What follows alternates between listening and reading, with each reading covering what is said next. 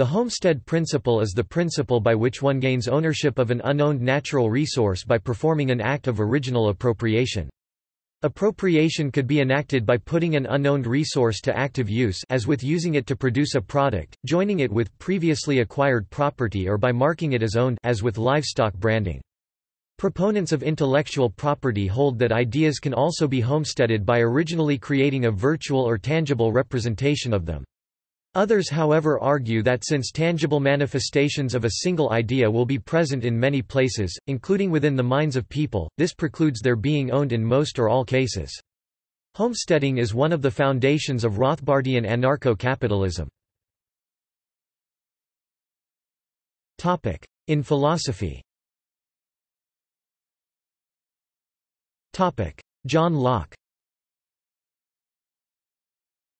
Enlightenment philosopher John Locke in his work Second Treatise of Government, published in 1690, advocated the Lockean proviso, which allows for homesteading.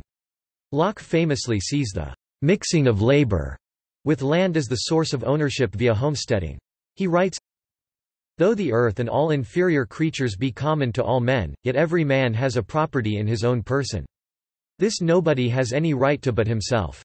The labor of his body and the work of his hands, we may say, are properly his.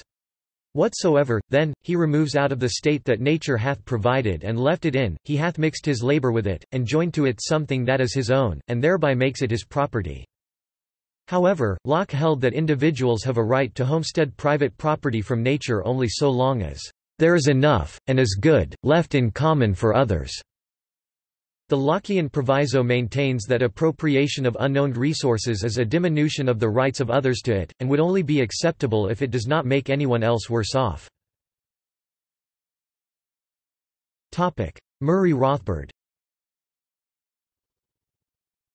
Libertarian philosopher and Austrian school economist Murray Rothbard argues that homesteading includes all the rights needed to engage in the homesteading action, including nuisance and pollution rights. He writes, "Most of us think of homesteading unused resources in the old-fashioned sense of clearing a piece of unowned land and farming the soil. Suppose, for example, that an airport is established with a great deal of empty land around it. The airport exudes a noise level of, say, X decibels, with the sound waves traveling over the empty land. A housing development then buys land near the airport.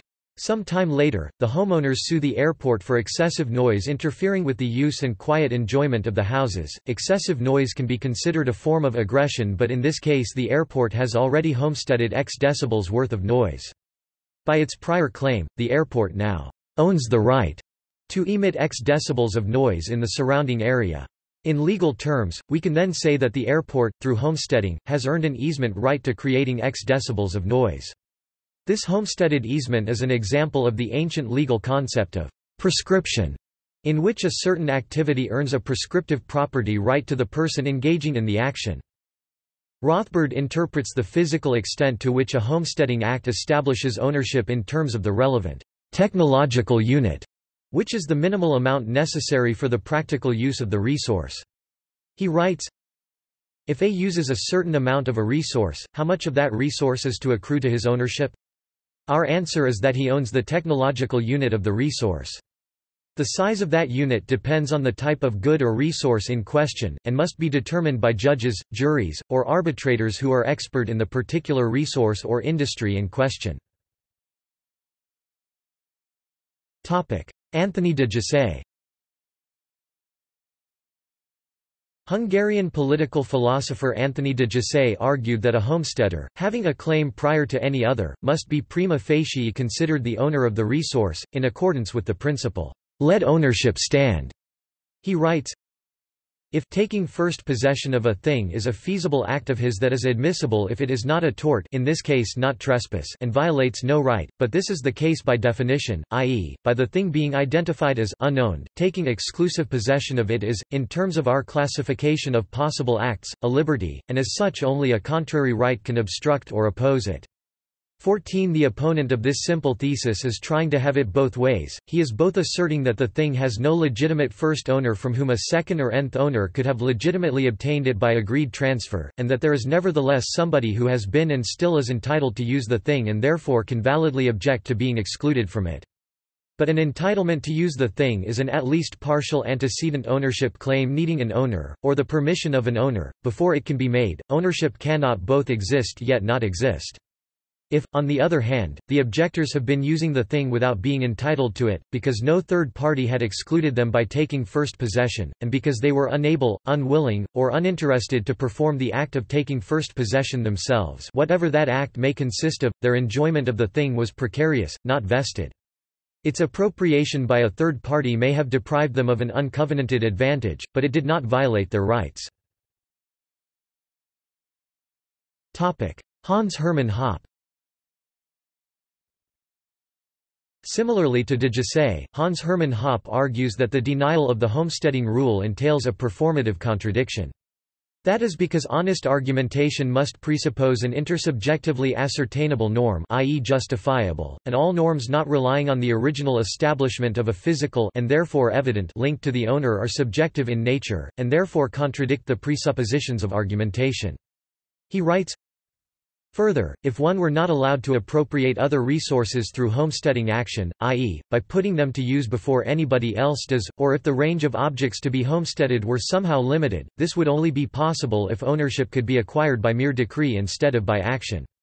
However, this does not qualify as a solution to the problem of ethics, i.e., of conflict avoidance, even on purely technical grounds, for it would not allow one to decide what to do if such declarative claims happen to be incompatible. More decisive still, it would be incompatible with the already justified self-ownership, for if one could appropriate resources by decree, this would imply that one could also declare another person's body to be one's own. Thus, anyone denying the validity of the homesteading principle—whose recognition is already implicit in arguing two persons' mutual respect for each other's exclusive control over his own body—would contradict the content of his proposition through his very act of proposition-making. Ayn Rand. Ayn Rand has not elaborated on the characteristics of homesteading, but had expressed support for compatible laws, such as favorably citing the Homestead Act 1862. She writes, a notable example of the proper method of establishing private ownership from scratch, in a previously ownerless area, is the Homestead Act of 1862, by which the government opened the western frontier for settlement and turned public land over to private owners. The government offered a 160 acres farm to any adult citizen who would settle on it and cultivate it for 5 years, after which it would become his property. Although that land was originally regarded, in law, as public property, the method of its allocation, in fact, followed the proper principle in fact, but not in explicit ideological intention. The citizens did not have to pay the government as if it were an owner, ownership began with them, and they earned it by the method which is the source and root of the concept of property, by working on unused material resources, by turning a wilderness into a civilized settlement. Thus, the government, in this case, was acting not as the owner but as the custodian of ownerless resources who defines objectively impartial rules by which potential owners may acquire them. Linda and Morris Tanhill. Linda and Morris Tanhill argue in The Market for Liberty that physically claiming the land, e.g. by fencing it in or prominently staking it out, should be enough to obtain good title. An old and much respected theory holds that for a man to come into possession of a previously unowned value it is necessary for him to mix his labor with the land, to make it his own. But this theory runs into difficulties when one attempts to explain what is meant by mixing labor with land. Just how much labor is required, and of what sort? If a man digs a large hole in his land and then fills it up again, can he be said to have mixed his labor with the land? Or is it necessary to effect a somewhat permanent change in the land? If so, how permanent? Or is it necessary to effect some improvement in the economic value of the land? If so, how much and how soon? Would a man lose title to his land if he had to wait 10 months for a railroad line to be built before he could improve the land? And what of the naturalist who wanted to keep his land exactly as it was in its wild state to study its ecology? Mixing one's labor with the land is too ill-defined a concept and too arbitrary a requirement to serve as a criterion of ownership. In law. Common law. Common law provides the ad coelum doctrine by which landlords own everything below and above the land, up to the sky and below the earth to its core, with the exception of volatile minerals such as natural gas. The rules governing what constitutes homesteading were not specified by common law but by the local statutory law. Common law also recognizes the concept of adverse possession, squatters' rights. Rothbard criticized this doctrine as incompatible with his own homestead principle, as a literal application prevent aircraft from traveling over someone's land.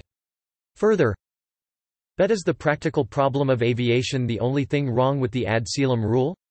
Using the homesteading principle, the ad coelum rule never made any sense, and is therefore overdue in the dustbin of legal history. If one homesteads and uses the soil, in what sense is he also using all the sky above him up into heaven?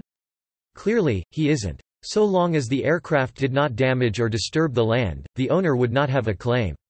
By the same principle, ownership of mineral and water resources on or under the land would also require homesteading, otherwise being left unowned. Statutory law.